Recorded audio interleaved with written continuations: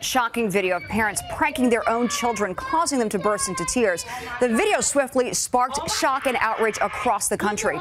Now mom and dad are speaking out to Inside Edition to defend their actions. Here's Stephen Fabian. They're the parents who sparked outrage when they posted video playing a cruel practical joke on their kids. I didn't do that! Mom and Dad, I didn't do that! Oh my God! I spoke to Mike and Heather, the mom and dad from Maryland, at the center of the controversy.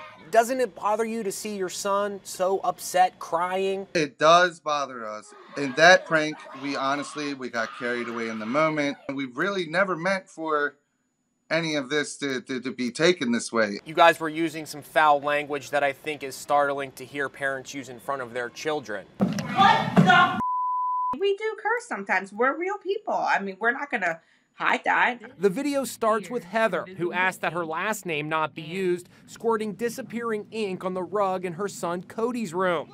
Then she calls him up the stairs and blames him. What the?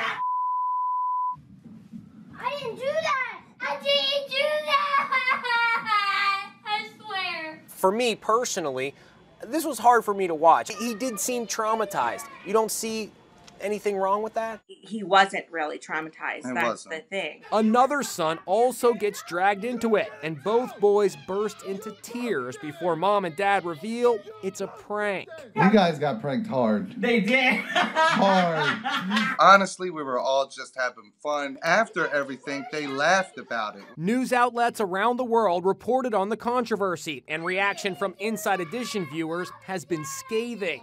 Sick. I watched in horror. You don't worry this could have some sort of long-term effect on his trust, on his mental health? If we saw signs of anything like that, we would get him help immediately. I didn't do that!